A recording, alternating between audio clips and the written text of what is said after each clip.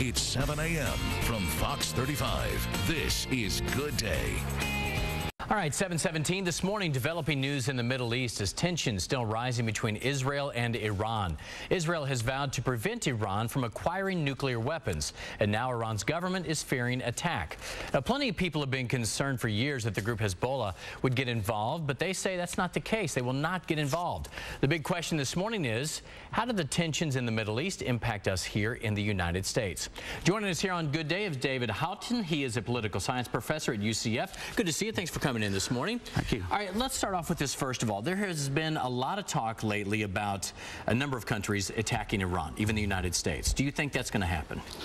I think it's going to happen eventually, although I don't think it will happen immediately, partly because on Thursday, Defense Minister Barak pretty clearly gave a signal that Israel was preparing to attack, and that's not normally something that you do before you launch a preemptive attack. So why do you think they did it? Because for years Iran has even said they want to wipe Israel off the map. Do you think this was just a case of saying, if you keep saying that, we are going to attack? I think it was preparing the groundwork for something which is inevitably going to happen during the next few months. I think that's the tension in Israel, the sense of a long-term sense of a siege mentality that Israel has always had, partly because it's surrounded by potential adversaries, real enemies, and partly because of the legacy of the Holocaust, the memories of what happened.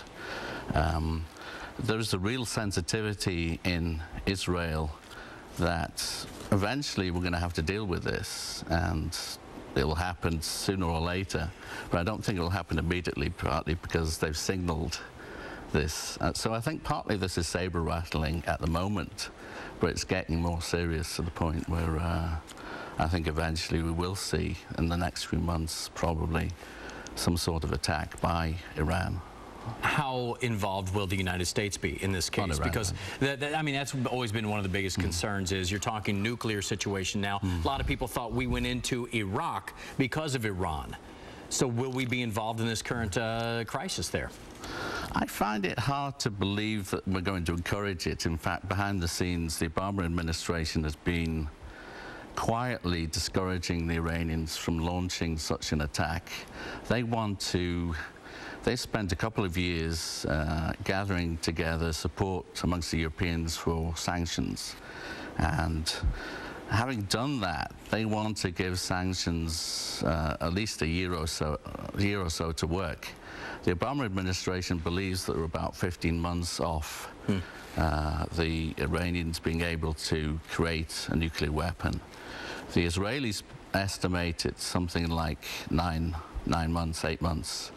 And so there's a difference of opinion about how long this is going to take. And so the Iranians, the Israelis see this as something which is a lot more urgent than the Americans do. So it's obviously more of an issue now than it has been in the past. Again, all right, David Houghton, a professor over at UCF, also one of the experts in the Iranian hostage crisis. Thank you, sir. So good to see you. Good to meet you. Okay, it is 7:20. Amy, let's head over to you.